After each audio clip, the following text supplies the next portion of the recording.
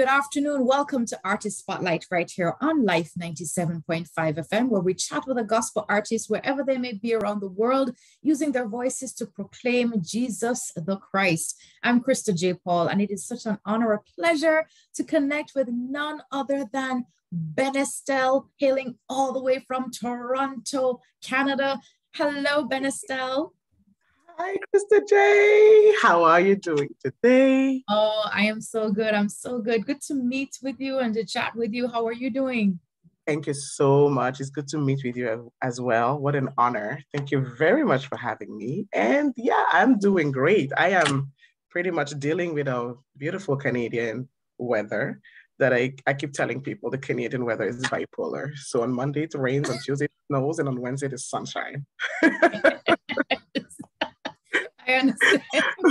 But everything the Lord creates is in order and is beautiful. Amen. So today it's a little gray, but other than that, basking in the glory. Amen and amen. That's so good. So good. That's Thank such you. amazing.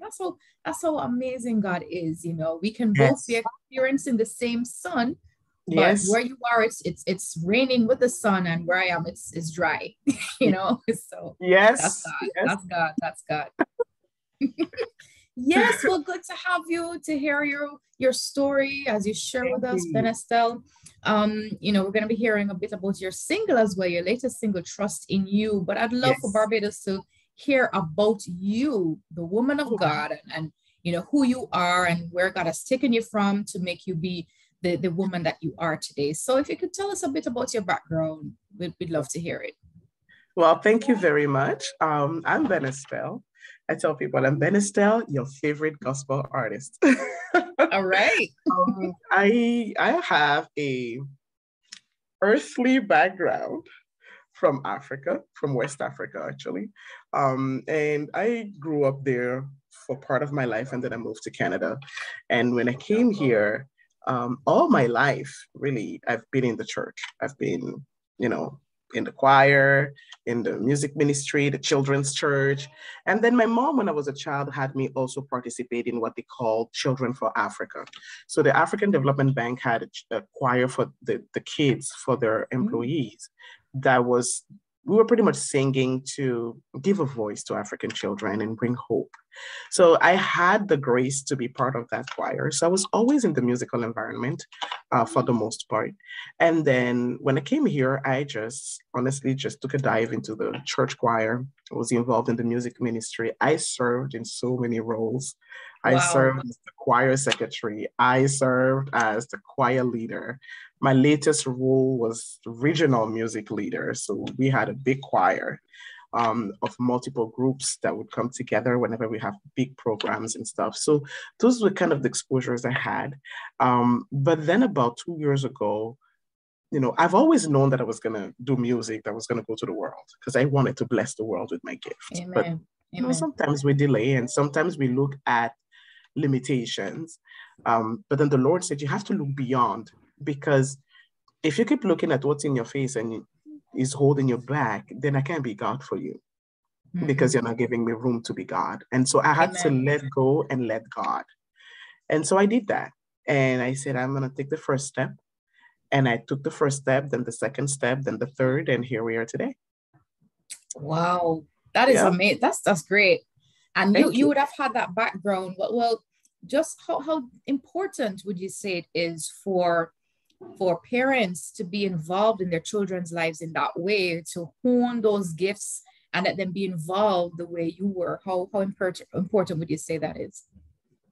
I think it's highly important because, to be honest with you, and in all fairness, I don't even think my mom knew that I would be where I am today with music. As far as she was concerned, African parents, you're going to church, whether you like it or not. I'm going to lock the door. You're following me to church. If you do not go to church and I come back and meet you here, my friend, it's not going to go well, and you're not moving out and you're not eating in this house. Right. That's the Caribbean too. There we go. It's tough, but I feel it helped. Only God knows where I would have been today. But because my mom was that tough, every Sunday I knew, oh my God, we gotta wake up, gotta get dressed, we gotta run to church. So in my mind, I felt like instead of being angry every Sunday morning at my mom and jumping church like other kids used to do, because they would time their parents and be like, okay, the service starts at 10 o'clock. They're gonna be done at 12:30, 10:15. I'm gonna run away and go do whatever I want to do and come back at 11:45. I didn't do that. I didn't have the nerve to do that because I had really, really strict parents. So that fear was there. But I also thought to myself, instead of fighting with my mom and getting a beating out of it, just find something to do in this church. And since I liked to sing, the only logical thing I could come up with was to go to the choir. Yeah. And look at it today. We are still Amen. singing for Jesus. We're still blessing Jesus, lives with the name of Jesus in music, in sound. So I think my mom may not have known the distance she was going to cover in my life with this, but she definitely had the right foundations for me. And Amen. for that, I'm grateful. Yeah. That's good. That's good. That's good. Wow. All right. Well, tell us then, at what point on this journey did you decide, you know what, let me actually step out even more and do my recordings? What happened then? Okay. So like I said, I've always liked music, and I have to say I've always been ambitious when it came to my music. So I actually started going to the studio to record way back.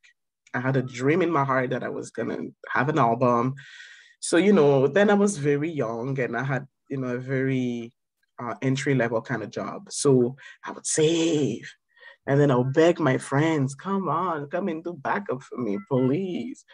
But no matter how much I saved, it was a mountain to climb because I was starting in the work environment. I didn't have a ton of money at the time, but I had a dream. So after a while, I think that particular studio thought, okay, you know what, this kid is she ain't going nowhere. So they stopped taking my calls. they never answered my phone calls again. So that just died down there.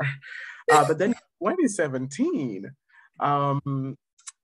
there was an opportunity to go to South Africa for a music festival that church had in place. So they sent me there.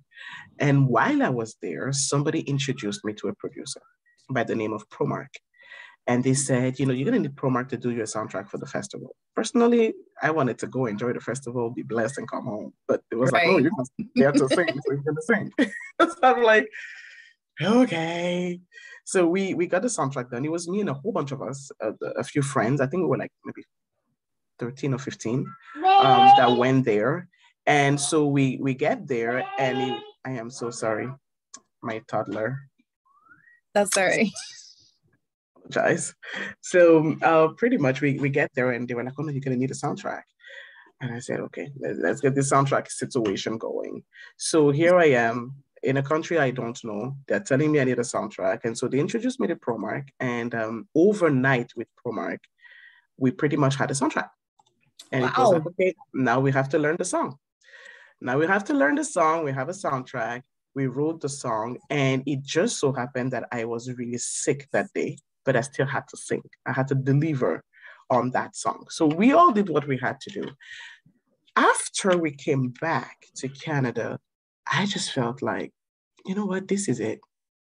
You can't do this kind of thing and stop. You got to keep going. You got to keep moving. Yes, that's right. So that's pretty much what I did. So all the songs that I had, and I write songs very easily. It comes to my mind, I have the melody, I put it down.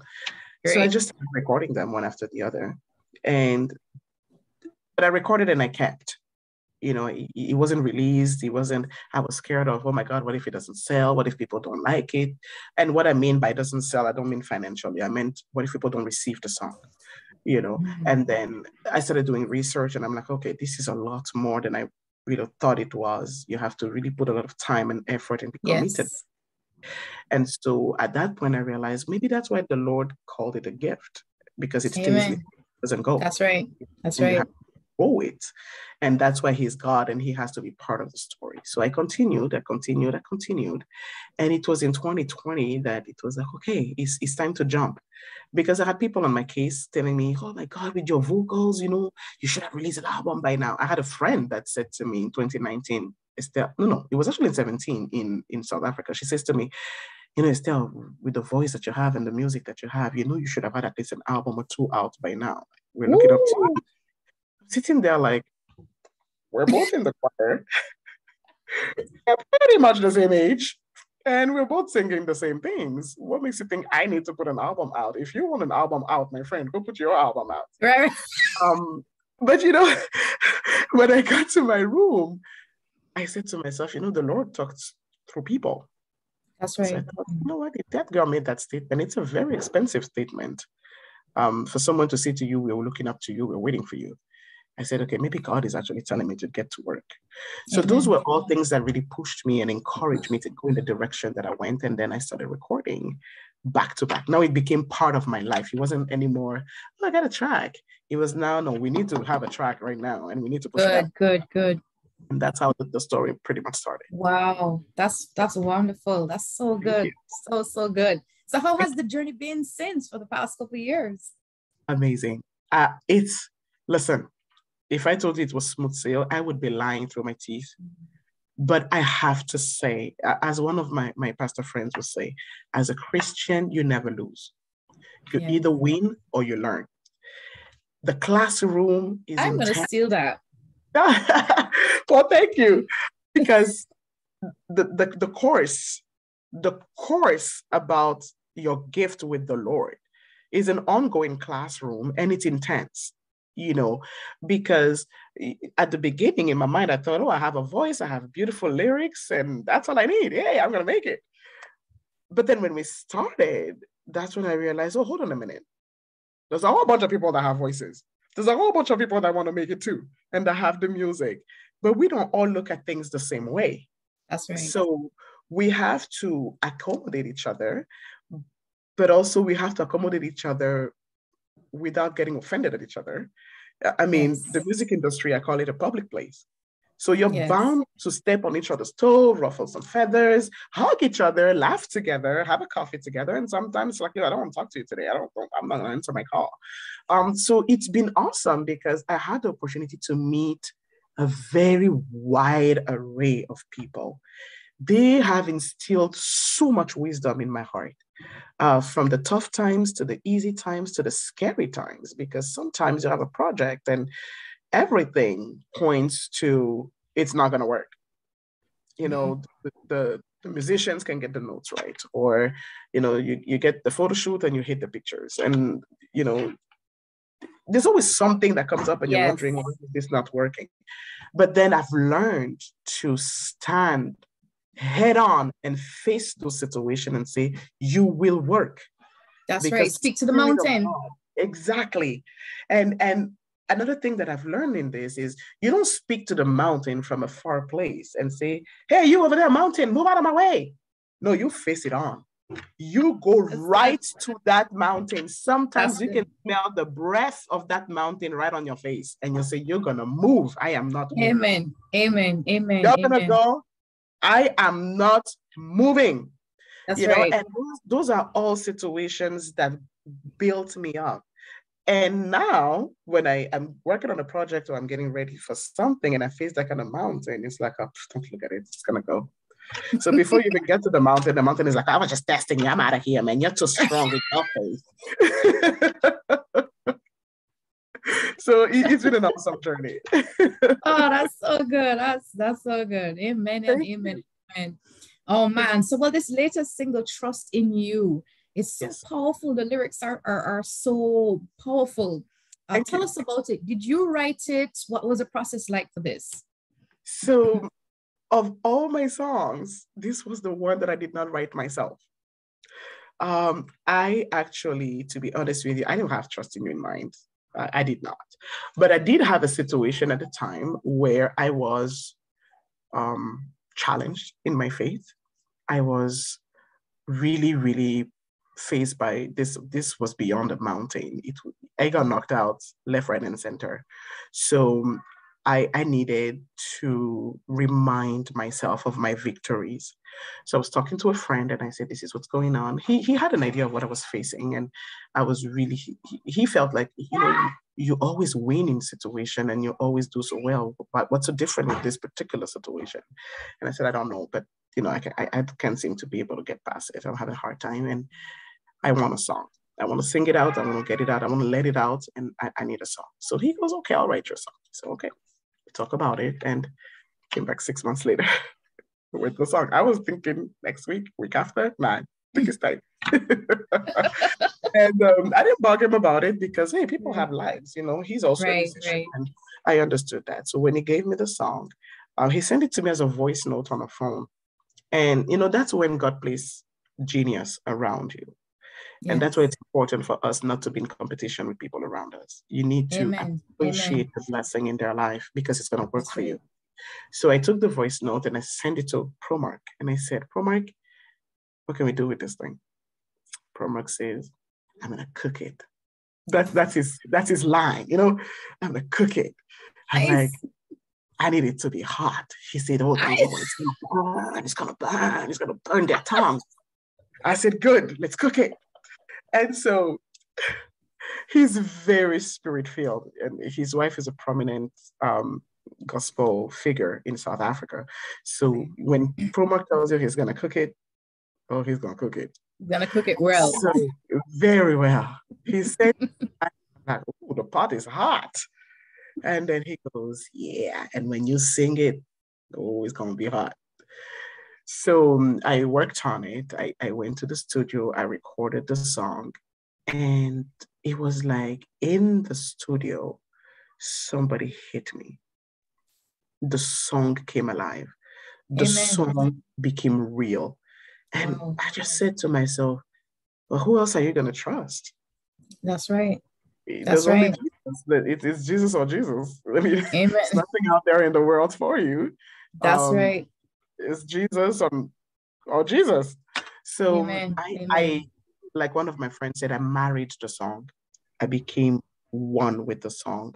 Yes. And so I knew I was going to shoot a video on that song.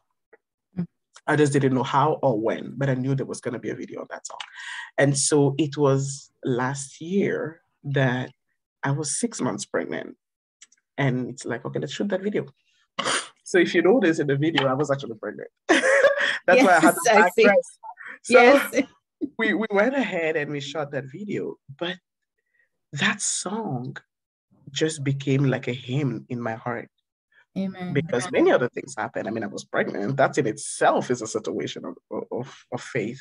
And I just kept playing the song to myself and singing it, you know, especially the part that says, God is faithful by whom I've been called. We are in fellowship. We are in oneness together. When you're in oneness with God and you're Mm. conscious of that oneness, you have got to be very talented to fail. Amen. That's You have to right. have That's right. a for failure to fail if you're one with God, because it's not Yes. possible. Yes. That's Yes. like saying, oh, I have my eyes on my body right now. They are part of my body, but I think I'm going to go blind. You Mm. have to go the extra mile for an absolutely healthy eye-seeing person to go blind. You need to do something Yes. out of the box, unless there's a medical condition. But if you're the one that's initiating the blindness, you better be creative to knock those eyes out because it's Yes. impossible, you know. Yes. Yes. And so Yes. I came to that conclusion. I'm one with the Spirit of God. So there's no failure, there's no loss, there's nothing broken, nothing stolen. It's gonna work. I just have to Amen. believe my own song. And That's the song right. said, I believe in your word. I believe what you've spoken. I have to stick with what has been said about me and I have to believe it. The word of That's right. God does not fail. It's people need to come to that realization. The word of God has That's been right. around for as long as humanity has existed. It Mhm. has never failed. Amen. And we just have to trust in him Yes, as he gives us his word. And yes. it's I'm telling you, that's just amazing. You have a very powerful testimony and obviously a lot Thank you. that you can share with people. Yes. So as you continue to minister, we just pray that God will continue to use you, Benestelle, Amen. wherever in this earth. The earth is the Lord's, you're And the his. fullness He'll take thereof. care of it. Right? Amen. Yeah. Yes. So where can people find your songs and how can they connect with you? Okay, my songs are everywhere. So you can find them on all digital platforms. We're on Deezer, we're on Amazon Music, we're on Apple Music, We are everywhere. Spotify, you can create playlists with the song so you can always have them with you in your car, in the house, wherever you go, or on YouTube. So there's quite a number of videos on YouTube. And music is not the only thing I do. I do have a motivational show. Yes. So for now, it's very short clips. They are about 5 minutes and a half at the most. Some are 3 minutes, some are even 2 minutes. They will bless you. So if you're looking for me on YouTube, you have a big buffet of different things that I have there. You can find me on Facebook. You can find me on Instagram. I'm always there. I will answer you if you message me. I'm on Twitter. The one that I'm on, but I'm on with a bit of calmness, is TikTok. Because I always say to my husband, that place, man, woo, that place is hot, man. But you can find us there as well. So there's many places we are on and you can locate us. And there's also the website, www.benestelle.com. If you would like to go check it out, it's being built because we have some goodies that are going to be coming your way very soon. Nice. So there's some things here and there. So there are some things you're going to say and you're going to be like, is that what she said on the radio? That's what she said. She just didn't give it the entire gist. Right. Because you can't give all one time. That's where you can find me. That's right. Thank you so much for sharing with us, Benestelle, all the way there in Thank Toronto. You very much. With your West African roots. Thank you for sharing with us. And, we wish you all God's best with all your music and everything else you're doing. Thank you very much. It's much appreciated. Thank you for having me on the show. And I'm going to say to all of the listeners and viewers, if there's that opportunity, you are so pretty. Girl, you're beautiful. So, hey, I'm very graced to be on the show. It came with beauty. Thank you so much. I appreciate that. God bless you, Benestelle. You're very welcome. Thank you. All right. Take care. That's it for today's Artist Spotlight. Benestelle, and I'm Krista J. Paul. Thank you for listening.